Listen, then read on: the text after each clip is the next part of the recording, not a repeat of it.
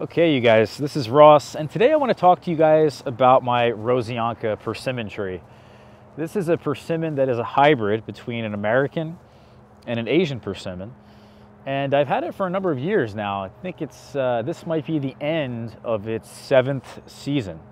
And before I harvest all of the persimmons today, I think it's pretty much about time. I mean, we're almost at Christmas now at this point.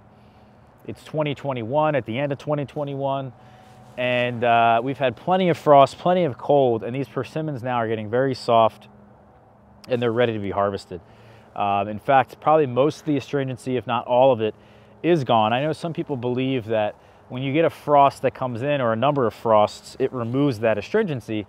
I don't necessarily fully believe that. I think there's always still a little bit left, and you still want to let them get soft. And I may actually probably will let these guys continue to ripen inside the house, but these are incredible treats. Again, I've talked about the persimmon at length now at this point on the channel. This is really my favorite fruit. They are seriously one of nature's best confections. I've been eating and snacking on hoshigaki made by store-bought Hachiya persimmons. Now, if I had hundreds of this particular persimmon, then I probably wouldn't have to buy them. Which you would expect from a tree of this size, such a good shape now at this point, such a good age now at this point, you know, almost at the end of its 7th year here. You would think that it would produce, you know, hundreds of these little persimmons, and it can. You know, there's definitely varieties that produce smaller fruit like this. A lot of American persimmons, maybe even some Asian types as well, like I think Tecumseh is one, Great Wall is one, but you can produce, especially with you have smaller fruits, many fruits, and I would not be surprised to see, you know, at least 300 fruits on this particular tree, but we just haven't been seeing it. And that's kind of the big thing with persimmons that you have to kind of deal with. Maybe you can get lucky, maybe you can find a variety that's precocious, but at the end of the day, you're really going to wait about 7 to 10 years, I think, before you really start to see a large crop of persimmons on your tree. So, you know, this is Rosseyanka, and I want to harvest all the fruits today, like I said. Let me quickly, though, talk about the form of this tree, in that we have, in the past, it is a larger tree, a larger persimmon. You know, it has the American genes in it that produces a larger tree, whereas a lot of the Asian varieties stay smaller, more compact. They tend to produce larger fruit.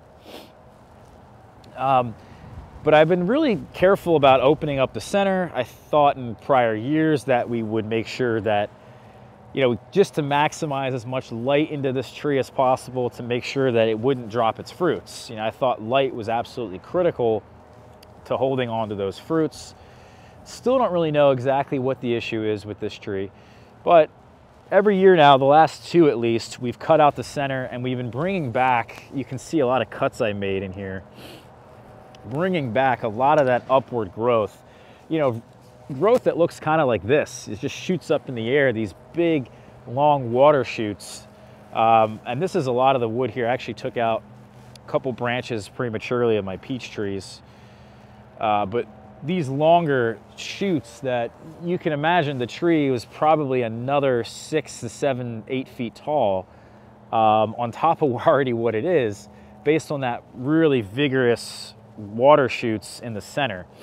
So I cut all that out. Then I also came around the side, and one of the scaffolds here on the bottom I took out, because this, you know, this tree has produced good scaffolding down low, but the problem is a lot of those branches were getting too close to the ground. You can see here with this branch, there's actually a branch over there in the front.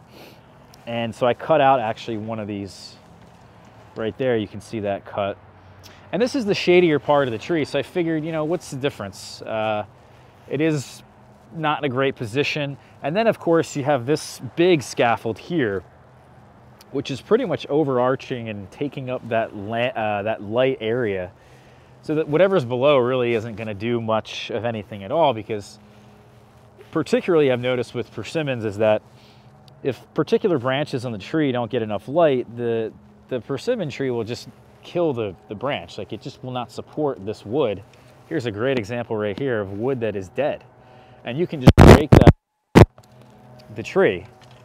So, you know, we're trying to maximize light. We're trying to get the right form. It's got a great shape. It's really growing outwards and kind of up at the same time, so that in the future, we have more future kind of branching that will kind of bend outward, and I'll just keep pruning out the center. You know, I think this tree, though, it just is a larger variety. You know, this thing, I think even 3 years ago, was 20 feet tall. So if you really want to have a smaller tree, you know, go with an Asian variety. Most of them are a bit smaller, or you have to really focus on your pruning. So let me pick some of the fruits. This year on this tree, I think I've had about, oh man, I really need some pruning shears for some of these. But I think I've had about, on this tree, about 30 fruits, which really isn't that crazy. You know, I think, again, the production could be much higher on this. I've already harvested about 15. I've given some away to people, let them try them. I've been snacking on them as they kind of ripen in different progression here. But we're gonna get ourselves a decent harvest. These are just so good that I'm happy to have anything. You know what I mean? Like this, in terms of figs, as an example, this is like the Black Madeira of figs. Not that Rossyanka, I think, is the tastiest variety, which we'll get to in just a minute. I'm really breaking these branches, and this is just not a good idea to be doing this by just pulling them off, I think. I finished with the pruning, so I don't really want to be pruning anything else or ripping off branches on the tree, but what I mean by it is the Black Madeira of figs is that the fruits are so good.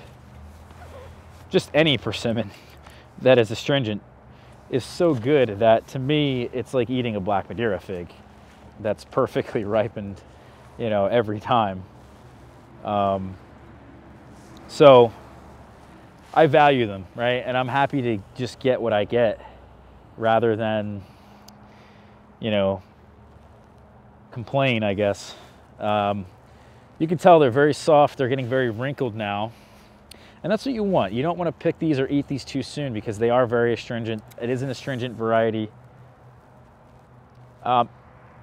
In terms of taste, though, and in terms of how this, you know, these fruits compare to other varieties that I've tried, I first off highly value the astringent persimmons, way beyond the non-astringents. It's so cold this morning.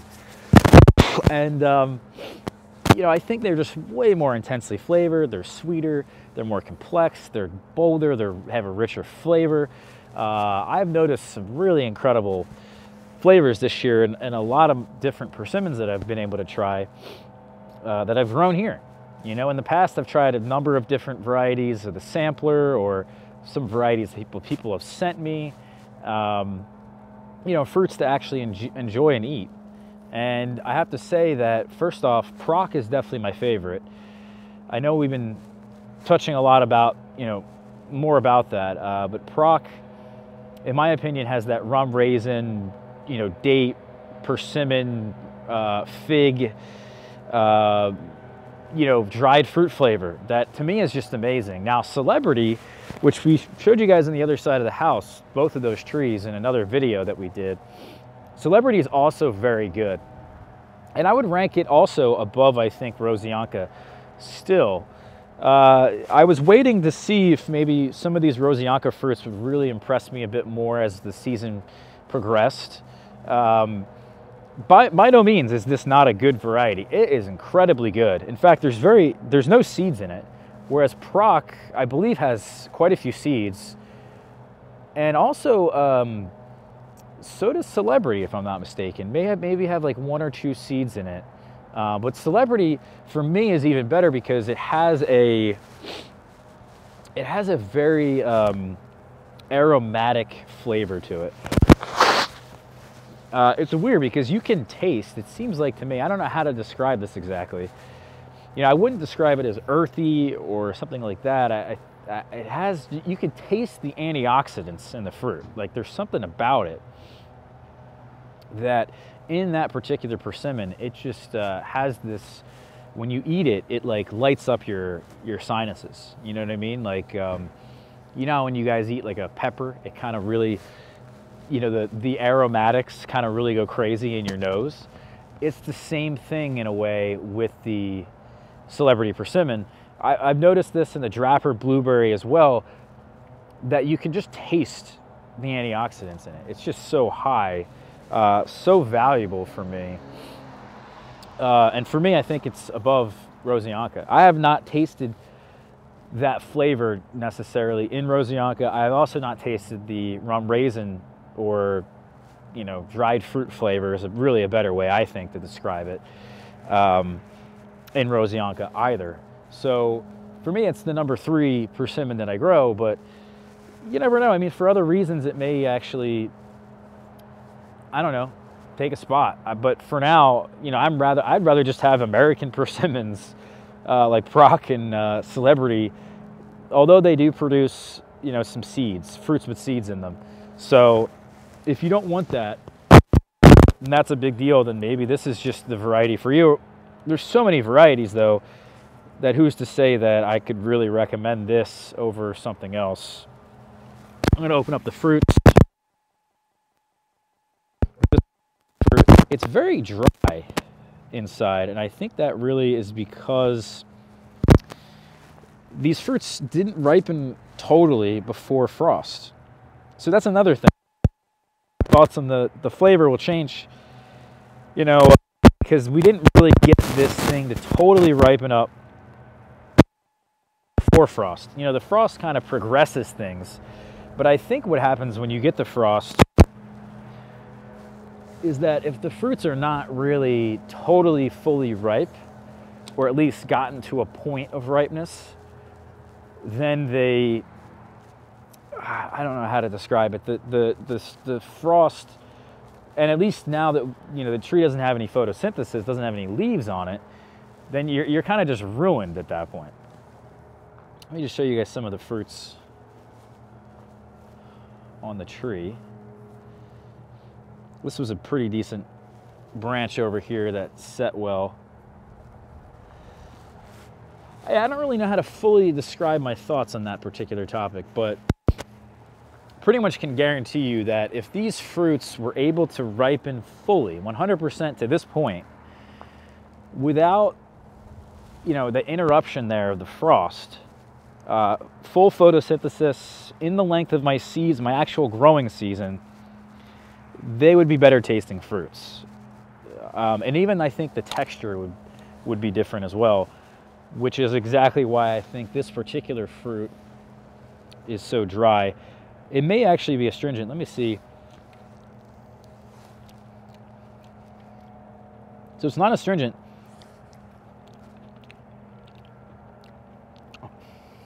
It's so good, guys. It is astringent, actually. There is a little bit of that in there. It's just amazing, this fruit. And even just one of these like this that I would argue is good, very good, but not at the level of Proc or Celebrity. I think it's still amazing, you know? So that's that. That's Rosyanka.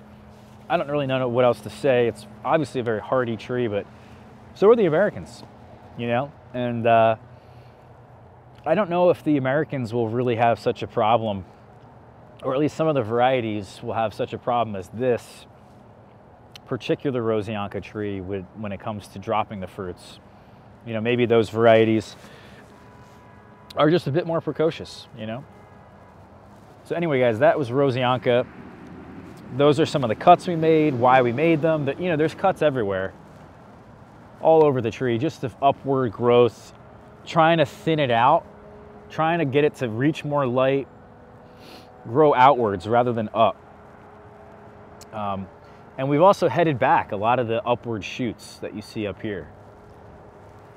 And I headed them back to get some good branching and control the size of the tree. So, all right, guys, thanks for watching this one.